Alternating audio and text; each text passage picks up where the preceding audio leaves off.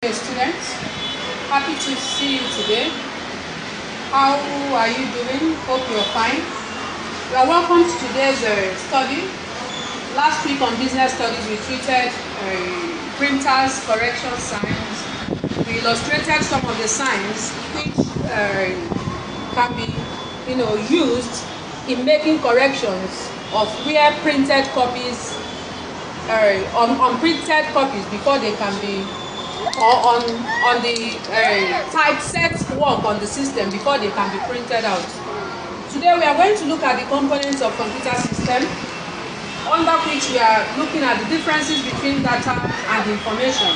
Okay, the computer is there to take data, process it, then bring out the output, which is information. Here we have data. We said that data are facts, figures, or numbers, or text that have been organized for a particular purpose to become information. Okay, data, they are organized what? It could be numbers, it could be text, facts and figures that are being organized in order to become what? Information. While information is a processed data, is a fact or data, figures, numbers, text that have been what? Processed.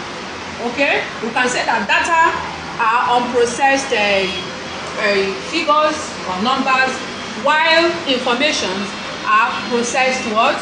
Data. Another example to illustrate the difference between data and the information is 1 plus 1 is an example of data. When you key 1 plus 1 into the system, you have sent an instruction to the system which is in form of this data 1 plus 1. Then when it gives you 2, when 2 comes out of the screen of the computer system, it becomes the output, the information, which is the process. Which means that 1 plus 1 you key in as the input or as the data has been processed to give us what? To come out as 2. Okay, so let's look at the stages of computer system. Stages of computer system, we have data, we have processing, and we have information. Meaning that when data is inputted, it is being processed in the CPU, processing unit, or the processor, and then what comes out will be the what? Information. Then, the short notes we have under data processing, we said that data processing refers to what? All the activities which, when carried out, change data from its original form to a new desired form that is useful. Just like our illustration here. Okay, when 1 plus 1 was sent into the system as the data, what happens? The processing unit or the processor, the CPU, processes it within the system unit, which cannot be seen, and then what you will see on the screen or the monitor becomes 2. Okay, so all the activities that are carried out when data is inputted in the system to change that data from its original form to a desired useful form is what we call the data processing. Then another example of data is what? The number of houses in an area is another example of data.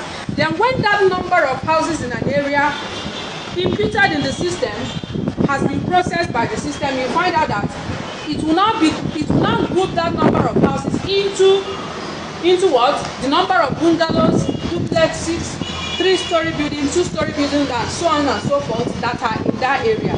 When we have such output or information, it means that data has been transformed or processed into information. Okay? The data that is sent or received by the computer for processing is what we call input, while what comes out at the end of the processing is what we call output, which is the information. Okay? From the computer. Okay, for the computer to be able to process data, what happens? It needs specific instructions on what to do. And these specific instructions on what to do, instructions which tells the computer what to do, is what we call the programs. And we said that these programs are stored into the computer and are not seen. Okay? Then the another subtopic we are treating is what? The computer system and its units. Computer system and its what? Units. Okay? We have the computer system and its units. So that the computer system, the parts of computer system is classified into 5, which are what? They are grouped into 5, which are keyboard, monitor, memory, mouse, and computer system can now be grouped into what? Into three. When it is grouped into three, we have input devices. Under input devices, what are the examples? Input devices are simply those devices that help us to key data into the system. These are input devices. Example, we have the keyboard. Okay? The keyboard, which contains alphabets. It contains alphabet, letters, and other instructions on it. Then we have the mouse. The mouse is another word. Is another input device which helps to move the cursor. You know, the cursor is simply the what? The screen indicator on the system. It comes in form of slash, which shows where a particular change is to be made on the screen. Then we have the scanner, which we use in what? In entering photographic data into the computer. Okay, it could be white or black scanner. It could be black and white or colored scanner. Then we have the joystick. Another example of input device is what? The joystick, which is used in playing a game on the computer. Then the next one is what? The output devices, which are those devices that helps in bringing out the information we need. Information received from the computer is called what? Output. So what are the output devices? We have the monitor or the screen, just like the television set. It is like the television set where the activities of the computer is being displayed. We have the what? Printer. Printer is used to produce the result of processed data in a readable what? Form. We use monitor. We have monitor, which is we have the monitor. We said monitor.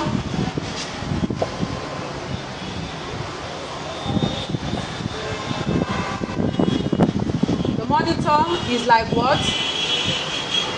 Like TV set.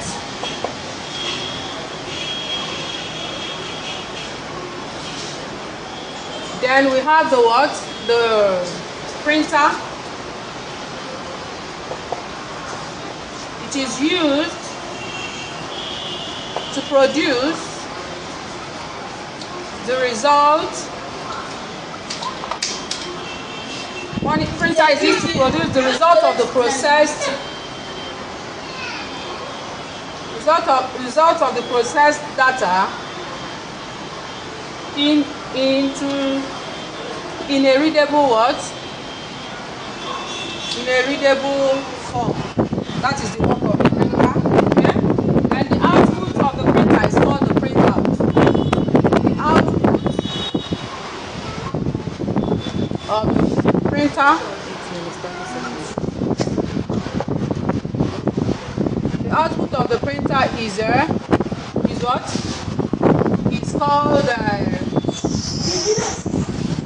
the printout.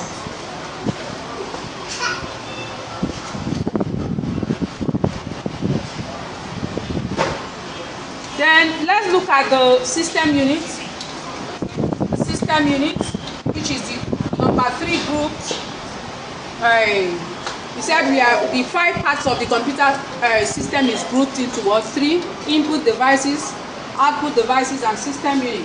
We said that the system unit is what? Is a big rectangular shaped box. It is a big rectangular shaped box that can be placed on the desk. It can be placed on the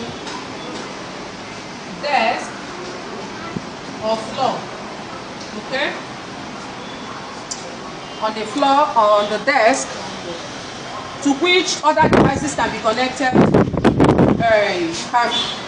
in which other devices are connected by means of various. Okay? Then in the system unit, we have the main memory and the word CPU. The main memory stores the data, while the CPU is the brain of the computer, where it is also called the processor, where the activities, processing activities take place. Okay. Then let's quickly look at the cares of computer system. Number one, always keep your computer on a strong, balanced table. Always keep the computer in a cool, dry place. Do not throw stones or balls or hard objects on your computer. Always unplug the computer from the electricity when it is not in use. Always press the keyboard gently. Okay. Cover the system or the computer when it is not in use, and clean the computer with dust-free dust-free clothes. Let's quickly take this assignment home.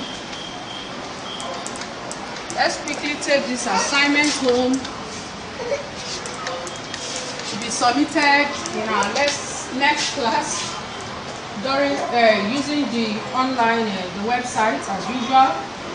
Assignment. Let's quickly take down the assignment. Okay. Number one, define data. Number two, why is data different from information? Number three, name and describe